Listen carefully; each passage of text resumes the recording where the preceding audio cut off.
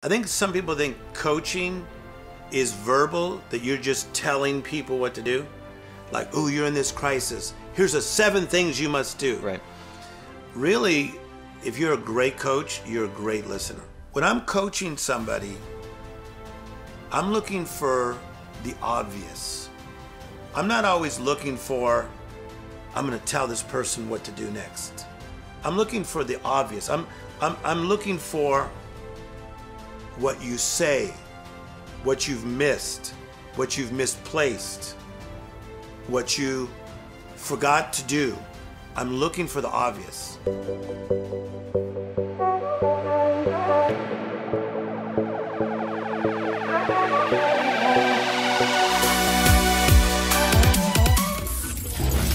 This is a 10-part series with the legendary Tim Storey talking about how to build a successful life coaching business. Today is episode 4. We're talking about how to be a good listener. I'm excited for this one. Yeah, if you're going to be a coach, I think some people think coaching is verbal, that you're just telling people what to do. Like, oh, you're in this crisis. Here's the 7 things you must do. Right. Really, if you're a great coach, you're a great listener. And so let's talk baseball just for a second. I love it. Tommy Lasorda, what used to be the coach of the Dodgers, okay? So he was great verbally, but people don't realize that he was also great if a player was struggling, he'd go on the bench and sit next to him, put his arm on him, and just listen. Like, how you feeling today? How's your family? Like during the game. Let's take basketball. Phil Jackson, he was very zen. He was a great listener, anywhere from Michael Jordan all the way to Dennis Rodman. So I think my strength in coaching, I'm a phenomenal listener. Not just good, I'm phenomenal. I love it. So break that down. How do we become a phenomenal listener? Okay, so first you gotta have 3 sisters and a mother. Okay, so here's the deal, I have right? 2. Okay, well you gotta have 3. Okay, so I'm the youngest child. Okay. So all 3 sisters older than me. Okay, raised by my mother, because my father passes when I'm 10. So my older sisters were always telling stories.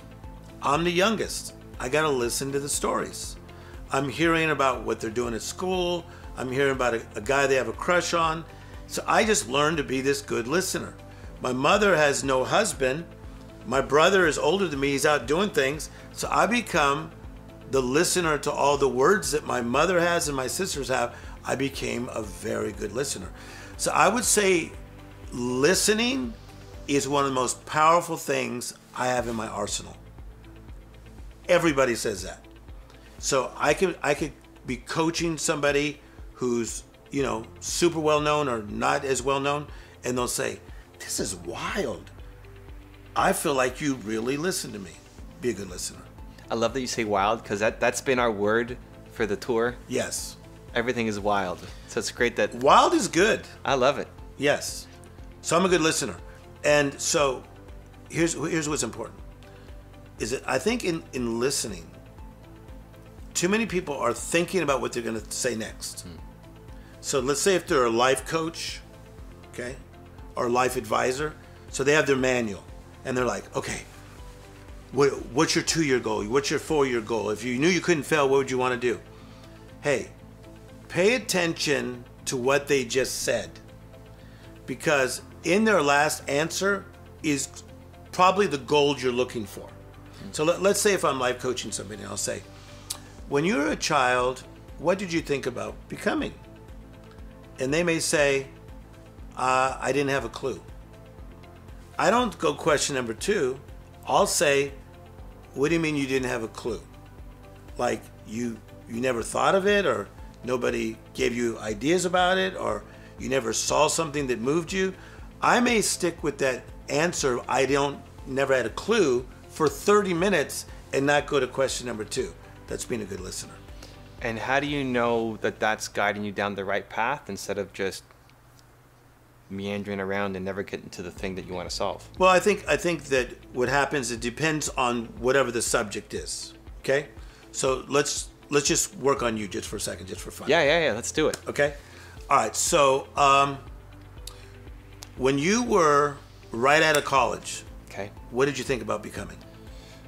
Entrepreneur. I was running my business, not having success doing it. Turned down big jobs to be an entrepreneur and make $300 a month and own 30% of a company, and wanted to succeed. Okay. Why did you turn down big jobs? Fear of regret. I didn't want to miss out on not knowing if that company would work or not. How did that feel to turn down those jobs and then in hindsight find out that, oh my gosh, maybe I turned down a really good opportunity that could have put me in a better position? I had something happen a year before that made me have the strength and courage to go off and do it, because I didn't want to live my entire life not knowing. I could deal with the failure and I could deal with it not working out, and knowing that I could get another job. Yes. It may not be the same job, but I can get another job. This whole company thing, I didn't know if I'd have the chance again, so I had to do it. Okay, so you want me to tell you what I heard? Yeah. Okay. Yeah, of course. So number one is you had opportunities and you turned them down. Not just regular. Regular means standard, normal, right? You turned down big, which is larger than normal. Right. So did you see how I took the word big? Yeah. And then I used big jobs.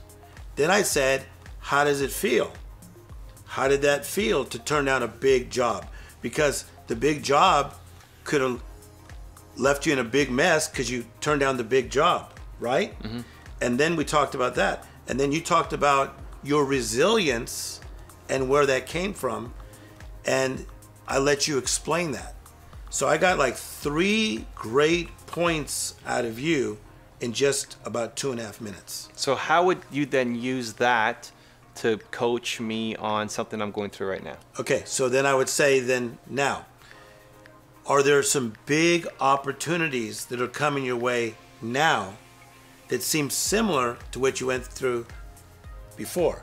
And you may say, oh man, this is weird that you're saying this, because there are some big things. Right. Okay, so now, the first time you turn down the big, but maybe we don't turn it down this time. So we got to really figure out what this opportunity is, because just because it's dressed in big, this may be the big one we want to take. Okay. See? So I'm taking your big opportunity and I'm going from there. Then I'm saying the thing I like about you is the fact that you're resilient. And then I would say to you, where did you learn that resiliency? You think it's innate? Did it come from your family? Did it come through going through hardships? So where did you get that resilience from? Parents. Okay. Yeah.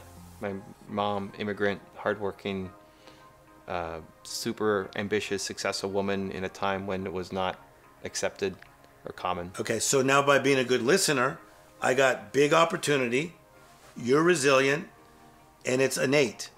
So, which says to me going forward, if I start coaching you now, this year, and I coach you for 20 years, whenever I see you, I'm going to think to myself, that guy, somehow, some way, he knows how to get through things because it's in him, it's innate. And then how would you find the block? The block is probably going to be found in what you say about the situation. Okay. So whatever you're going through, if you verbalize what you're going through, I'm still going to remember this guy is confident enough to pass up big stuff. This guy is resilient. This man learned things from his mother, and it's now innate, it's instilled, it's a revelation.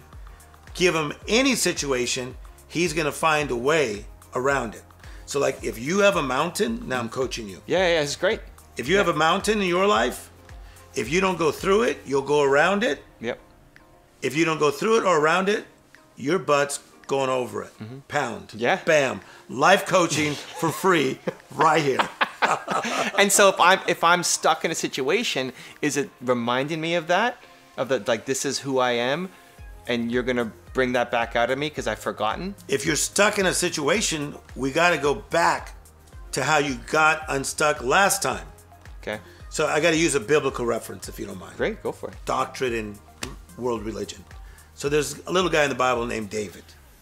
So he's going to fight Goliath. He goes, I killed a lion, I killed a bear, I think I could take down Goliath.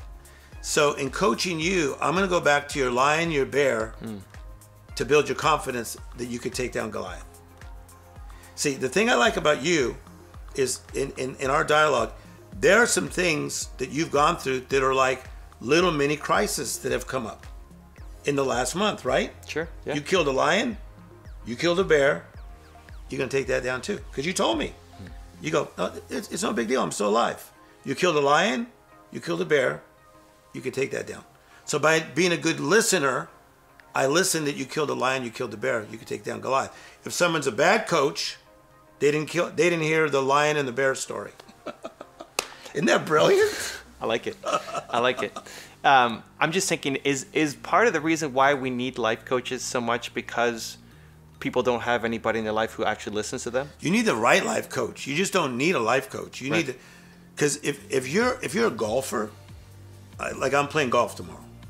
If you're a golfer and you have the wrong swing coach, it'll jack you up. You need the right freaking mentors. No, man, it's not like hear ye, I need a life coach. No, man. You got to find the right coach that understands your swing, that understands your flow, that understands your rhythm. And they care enough about you to help you find the obvious in your life. Now, because we're talking about listening. When I'm coaching somebody, I'm looking for the obvious. I'm not always looking for, I'm going to tell this person what to do next. I'm looking for the obvious. I'm looking for what you say, what you've missed, what you've misplaced, what you forgot to do. I'm looking for the obvious. So after talking to someone, probably for about 10 minutes, I'll find their obvious. And if somebody wants to acquire that skill to find the obvious in 10 minutes or less, Tim Story style? Be a good listener.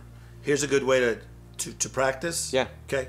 So to some of my clients, I have them wear a rubber band. Okay. And I say to them, because I life coach a lot of powerful men. I got kind of one on here. Yeah, So okay. here, if I got this, So it that's says perfect. believe. Okay. Yeah. All right. So some of my powerful men, they bring their job home, Okay. and their wives complain that they're not listening. So I say to them, okay, now I want you to wear this rubber band for like 2 weeks. And when your wife starts talking and you want to cut her off, Okay. leave the room, I want you to flick the band. It reminds you to just shh and listen. These guys are coming back with these reports and going, my wife is saying, what happened to you?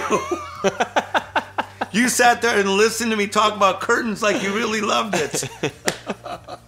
So it's a great tool. Boom. You should sell Tim Story rubber bands. Boom. I might. Branded. We'll do it together. I love it. Boom. Look, you're not listening. Watch. Boom. See? Boom. Don't you like that? It's meditative. Yes. Listen. Yeah. Being present. Be present. Listen. I'm a good listener. If you want another awesome video in our Black Excellence series, check out the video right there next to me. I think you'll enjoy it. Continue to believe, and I'll see you there.